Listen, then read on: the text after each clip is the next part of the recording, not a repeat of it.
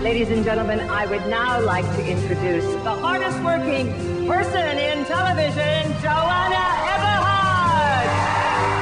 Thank you. You haven't heard. About what? All your new shows. The affiliates won't touch them. We can't let you save the network. Thank you for taking this so well. Goodbye, everybody!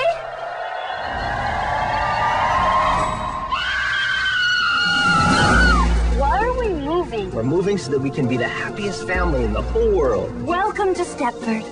Stepford is the family paradise. It has no crime, no poverty, and no pushing.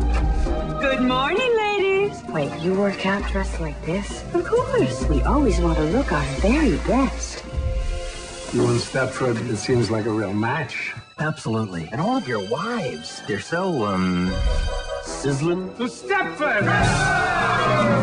Am I the only one who finds all of this more than a little disturbing? Aren't you Bobby Markowitz? I love your book. What was it called? It was about your relationship with your mother. I love you, but please die. These women are like deranged flight attendants. This place does something to people. All of the women are always smiling and having incredible sex in the middle of the day with their husbands. And that's a problem because? It's not normal, Walter. Congratulations. Now you're one of us. And Joanna, she's a great gal. Or she will be. Last night I went online and I found out that all of the women here used to be CEOs, executives, judges.